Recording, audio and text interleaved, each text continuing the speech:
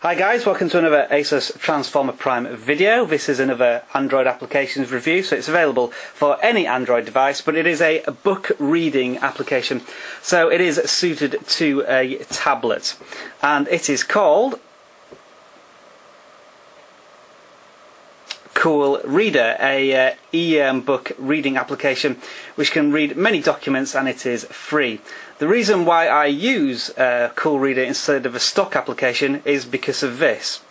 When I load up the application, often it doesn't work. For example, we have a black screen here, it doesn't look as though it's doing anything. If I swipe my finger, all of a sudden it looks as though it's working, and it seems to read relatively well if I sweep through a couple of pages. However, the more pages I sweep through, the less it seems to work. As demonstrating now, it simply can't keep up with my finger. So it has lots of problems, and I eventually gave up on the application. So if we move on to Cool Reader, we'll see how that handles things. Loads up the book fairly quickly, and seems to be coping absolutely fine with all my speedy swipes. And as you can see, the page is displayed effectively exactly how I want it to. This program is very customizable, so you can do many things with it. As you can see, I put like a double page landscape mode on. It has page numbers at the top and so on. And if I undock it and then just wait for it to reload the book, because I've detached it from the dock, and then turn it to portrait mode, and it should resize itself in just a second. There we are, and then I can resize it, and it should go double page once again when I do that, as demonstrated there.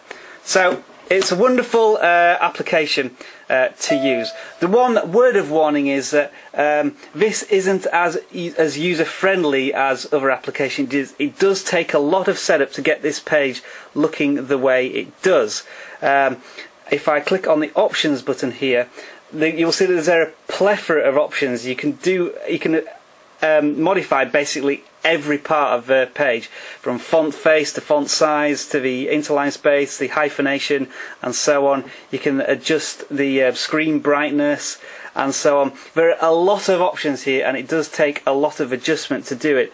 The one thing that I had to spend a particular amount of time on is changing the actual screen mode in terms of its text colour, background texture, and so on. So some options are fairly explanatory, such as the landscape pages, putting it from 1 page to 2 pages, and orientation and so on. But some of the options further down, such as just getting the right background colour, because it doesn't have a sepia tone setting automatically. You've got to do it yourself to set the background to a sort of more comfortable reading display rather than just a white background.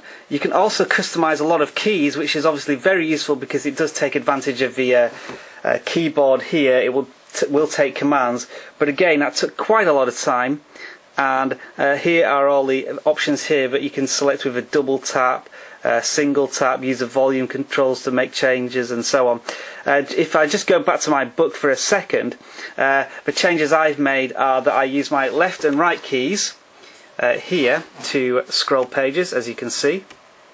I can use my up and down keys to change about 10 pages, or I can press the up and down key to change actually the font size if I press and hold it. So if you watch, hopefully if I press up, you'll see the font size change.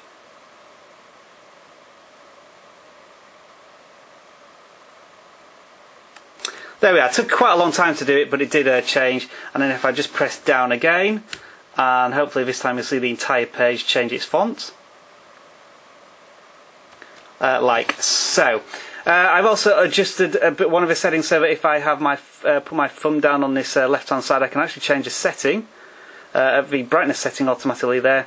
So there are a lot of options to change. It doesn't come it's not an out of the box solution in terms of configuration. You do have to do a lot of configuration. I don't want to change my settings too much because it took quite a while to get to these settings. But that's its greatest strength and perhaps its weakness in the fact that you can change it to look exactly how you want.